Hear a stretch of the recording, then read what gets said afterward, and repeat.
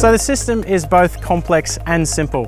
The idea is that we use acoustic sensors and seismic sensors to measure the energy that a bomb releases when it impacts the ground. We then use that information to locate the bomb and determine if the bomb has exploded or not. When we first heard about the unexploded ordnance tracking system, we were a bit blown away by how innovative it was. The idea for this came from a capability gap we noticed. In my previous role on air weapons ranges, my colleagues and I were exploring various options for unexploded bomb detection. The other thing that struck us about it was the cutting edge science and the fact that it was a completely different way of looking at an age-old problem. So this system is a combination of off-the-shelf parts and 3D printed parts.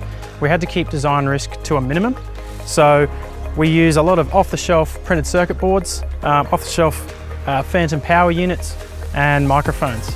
But a lot of this other structure that you see, a lot of the orange and black bits and pieces, they're all 3D printed, and that was out of necessity because we couldn't buy a structure like this on the market. Throughout this project, I've found that we've managed to overcome hurdles. We've learned a lot, but for every hurdle we overcome, we find several more.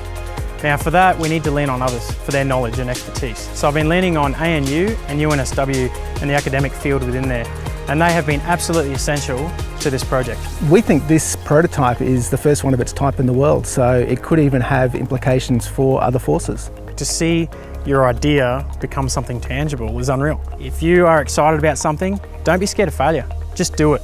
I can't thank Jericho enough for giving me an opportunity that I never really thought existed, so to say I'm happy is an understatement.